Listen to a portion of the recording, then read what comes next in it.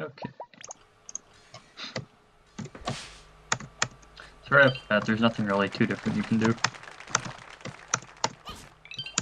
Bonk there and that'll send you down faster. And it's faster to just walk off. If you do a jump here, you can get up there without needing to go for the checkpoint, but that's a little precise.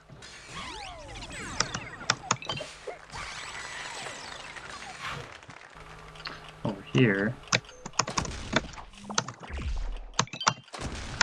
you can reach that, but it's no biggie if you don't. So for the rock, you want to go off and let go of holding left here. Then after you jump, hold left until you land again. And then when you land, do another bounce and you should be good to hold left.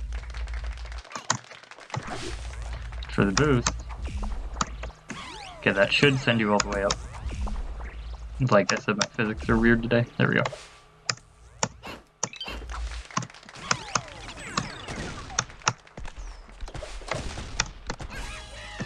And that's pretty much that.